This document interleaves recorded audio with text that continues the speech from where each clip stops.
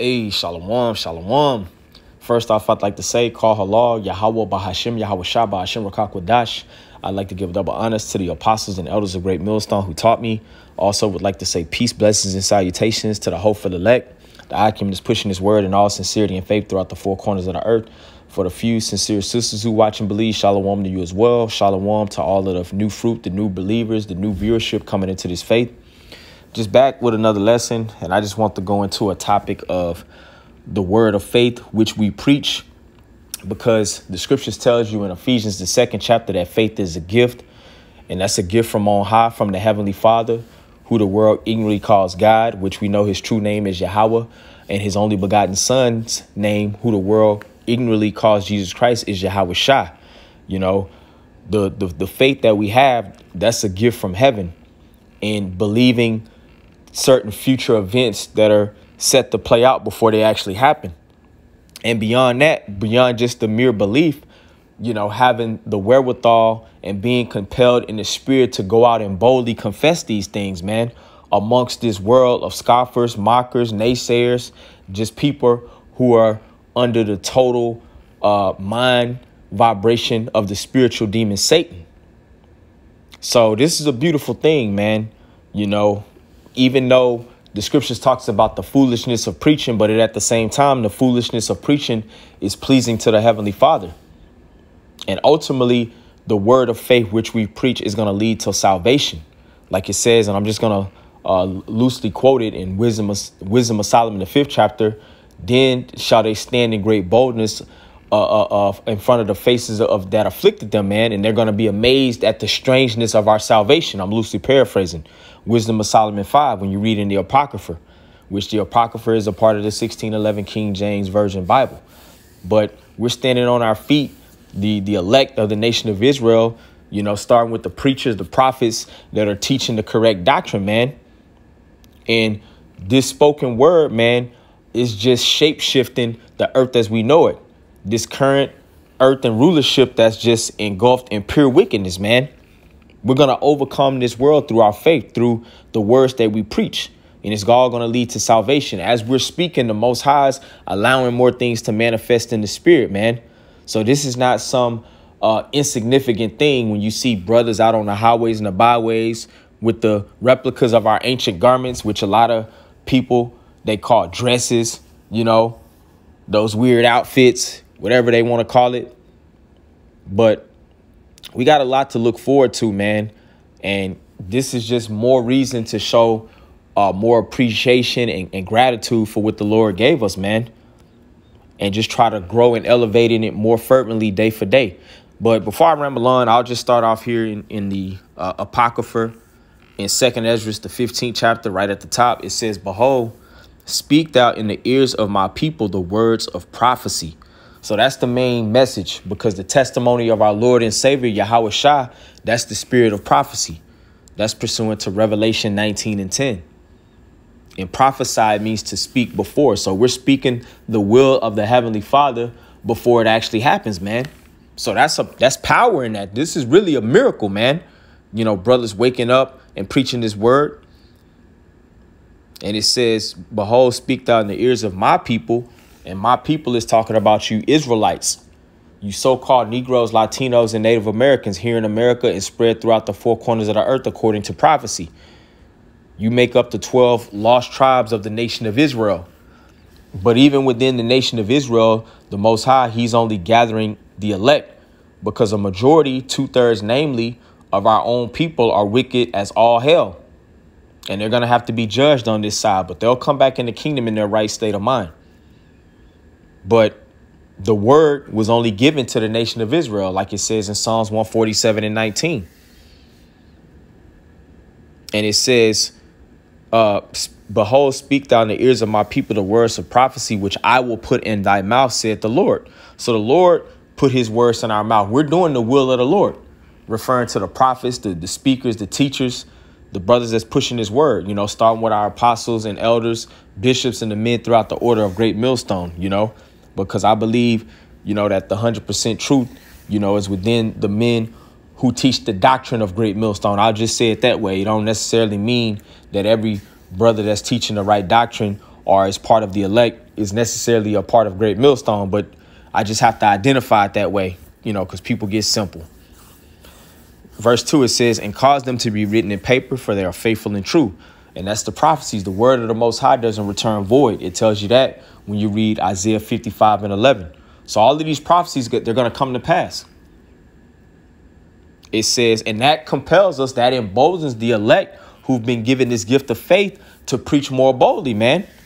Because we know that Great Babylon America has already been destroyed in the spiritual realm, man. Everything just has to manifest in the flesh. It says, and cause them to be written in paper, for they are faithful truth. That's why the Bible, it stands the test of time, and you have to put the Bible over any other knowledge because it contains prophecy, man.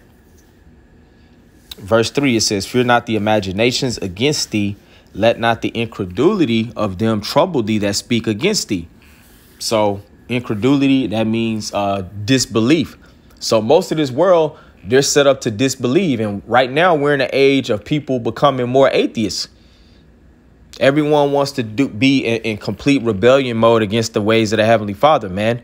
So when they see men out boldly proclaiming the kingdom of heaven is at hand, you know, there's a lot of disbelief. There's a lot of scoffing and mocking and trolling that goes on against the prophets for speaking the word of prophecy, for speaking truth, man, speaking words of faith, which is going to ultimately lead to salvation. That's what these people, they don't know, that the Most High hasn't given them the foresight to consider the latter end. Verse 4, 2 Ezra 15 and 4, it says, for all the unfaithful shall die in their unfaithfulness. So all of these people who don't believe, they're going to die in their disbelief. They're going to die in their unfaithfulness, man. You know, like it says in Romans 3. So what if some shall not believe? Shall it make the faith of the Most High without effect? God forbid. Let the Most High be true and every man a liar, as it is written. I'm loosely paraphrasing Romans 3 and 3. So whether you like to believe it or not, it's not going to change the outcome as far as prophecy is concerned and the will of the Heavenly Father being done on earth, man.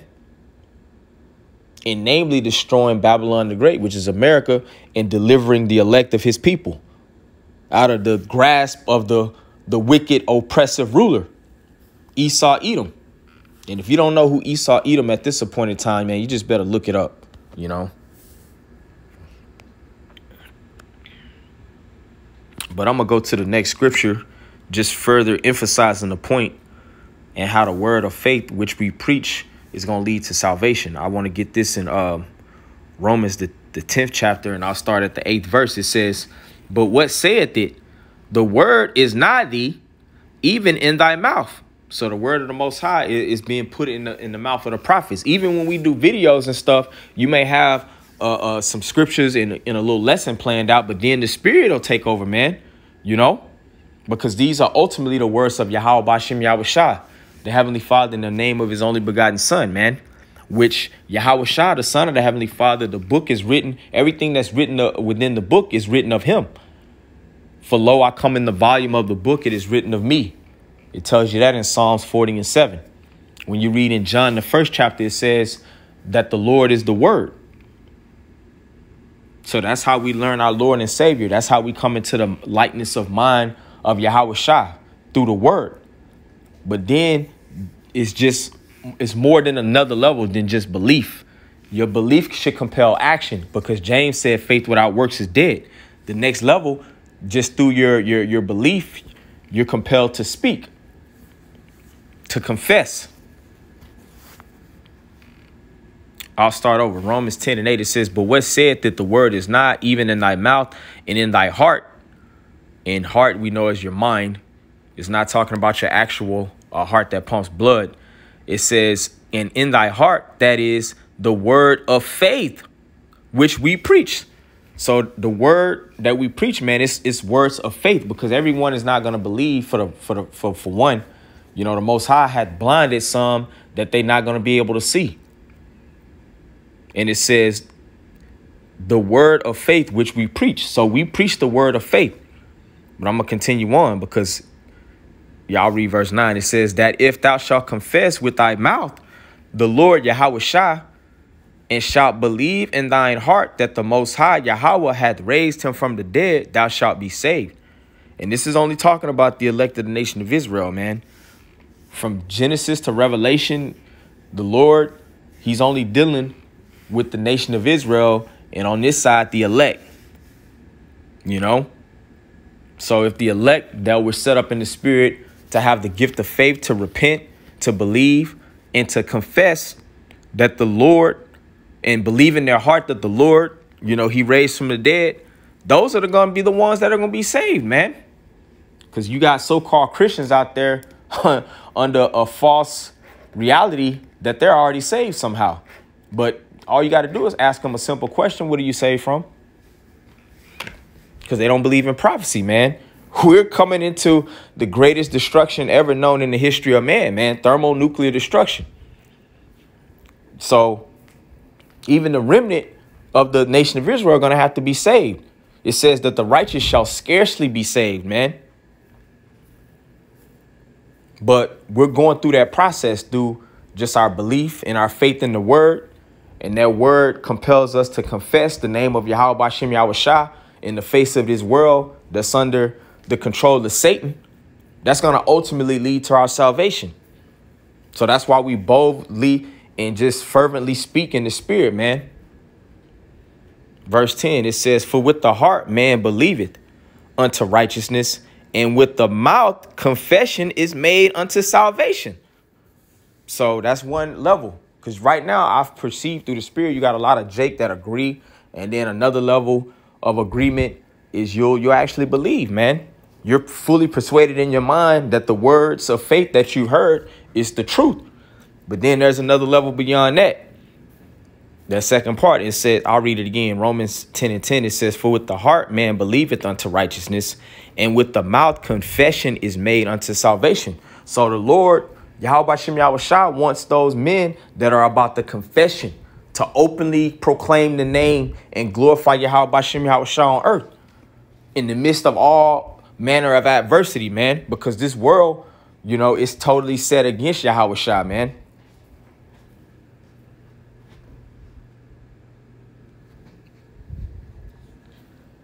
And there's a stronghold of deception and the lies that's being torn down by the words of faith which we preach as well, man. So that's why it's important just to always be in the spirit of confessing, man, you know, because we have the faithful testimony of Yahweh B'Shem Yahushua, you know. We were eyewitnesses of his glory if we believe that he rose from the dead. So that's going to put you in the spirit to confess more and more as we see the day of our Lord approaching. Oh, yeah, it was something I want to get, I believe, in Isaiah. Yep. This is Isaiah 62. And in 6, it says, I have set watchmen upon thy walls, O Jerusalem. And the watchmen is talking about the prophets. In the ancient times, they were known as the seers.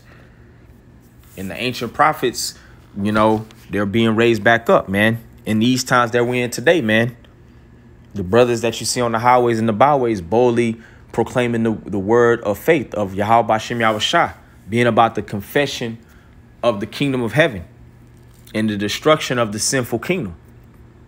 And Jerusalem is a people before it's a place. It's talking about the Israelites, man, because wherever the Israelites are, that represents Jerusalem. Even though it's going to come a time where the true people are going to be set back up in the Holy Land over there, you know, in the land of Israel. And it's not going to come through no treaty or no war. The Lord is going to place his people back in that land. Like the scripture says, it says, I've set watchmen upon thy walls, O Jerusalem, which shall never hold their peace day nor night. Ye that make mention of the Lord, keep not silence. So brothers that have the word of faith, man, and we in the spirit to confess, we have to confess day and night, and not just only out on the highways and putting up videos. It could be through prayer, just through your meditation, just glorifying that name, man. It says, keep not silence and give him no rest till he establish, until he make Jerusalem a praise in the earth. And right now we're pleading the Lord to overthrow our enemy, man, and to deliver us out of his cruel hands, man. So that's why we're fervently in the spirit to always, you know, put up these shows, man, Go out on the highways and the byways and to teach, man. Because through the word of faith, which we preach, is going to lead to salvation. It's going to lead to the downfall of our enemy. It's going to lead to the kingdom of heaven being established on earth, to where the Israelites are going to be back in power, having dominion, having our women back in order, our children, our families, all of these things that we long for within this world. We're going to have it all in righteousness in the kingdom, man. All just through this word of faith being spoken fervently, man.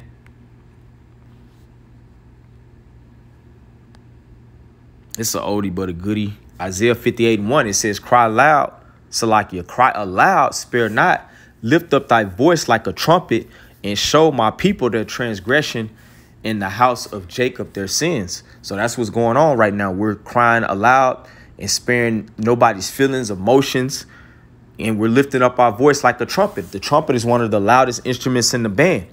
You know, for the brothers that's doing this thing the right way, I'll just start with Great Millstone. You know, we don't be using no audio devices and microphones to project our voice. Brothers just go out bold in the spirit and speak, man. And we're basically compelling our people to repent, because the kingdom of heaven is at hand and the wages of sin is death. The house of Jacob that represents the 12 tribes of the nation of Israel. Jacob's name was changed to Israel when he wrestled with the angel.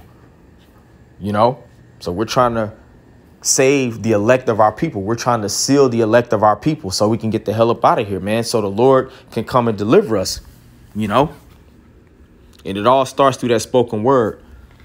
This is a mighty work. So brothers, man, you know, don't feel like this is just a monotonous process when we got to go out and speak, you know, when we get together and do classes and do these lessons and whatever capacity we've been given to serve. Man, it's gonna lead to our salvation, man. Just all through the spoken word, man, because that's how the Lord created everything. You know, Yahweh, the Most High, he created everything just by spoken word. So this is true power, man, being made manifest, you know, here in our time. And we're gonna continue to go from glory to glory. Lord willing, we're enduring this thing, man. But I'll get this prophecy and I'll end out the short lesson, just to kind of bring it full circle on how the word of faith, which we preach, is going to lead to salvation. Yeah, this is it right here.